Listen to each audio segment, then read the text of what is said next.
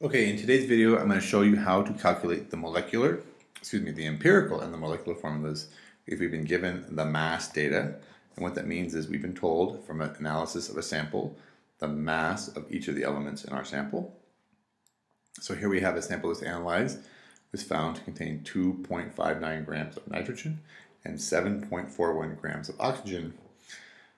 And we're also told that the molar mass is 216 grams per mole. And we want to know what the empirical and the molecular formulas are. And the first thing we want to do is we want to write down the elements that are present and the mass of each of those elements. So the first one is nitrogen. And nitrogen, we're told, is 2.59 grams. And we also have oxygen. And we're told that the mass of the oxygen present is 7.41 grams. Now you have to remember, for a chemical formula, the chemical formula tells us the ratio of the number of atoms of each element. It's not the mass of each element. So in order to do this, we have to do first is we have to convert our grams to moles. So we're going to take the grams of nitrogen and we're going to convert it to moles of nitrogen using the molar mass, and the molar mass of nitrogen is 14. Grams cancel, and it turns out that our sample contained 0.185 moles of nitrogen. We're going to do the same thing for the oxygen. We can convert the grams of oxygen to moles of oxygen using the molar mass of oxygen. We know 1 mole of oxygen has a mass of 16.00 grams. Grams cancel, and now we know we have 0.463 moles of oxygen. Okay, so that's the number of moles of each element present. Now we want to be able to compare the ratio of those two so we can get the number of atoms of each element. And the way we do that is we divide each of the molar values by the smaller molar value.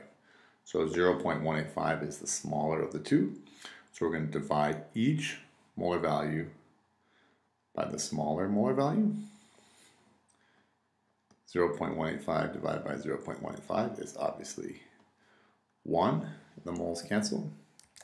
We're going to divide the other molar value for oxygen by 0.185. So now we're going to divide 0.463 by 0.185 moles.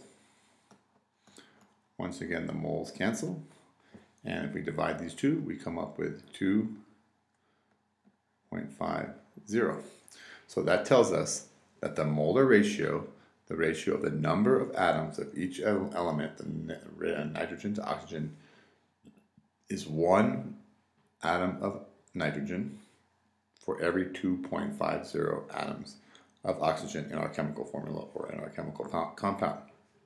Now, as you know, for a chemical formula, we have to have whole numbers. We can't leave this as 2.50. The easiest way to do that is to just multiply 2.50 by 2, and you get 5. Well, if you multiply 2.50 by 2, you also have to multiply the 1 by 2, and 1 times 2 is 2. So now we have our empirical formula. We know that the ratio of nitrogen to oxygen is 2 to 5. So that is the lowest whole number ratio. So that tells us that the empirical formula is N2O5. All right. Now we've also been asked to determine the molecular formula.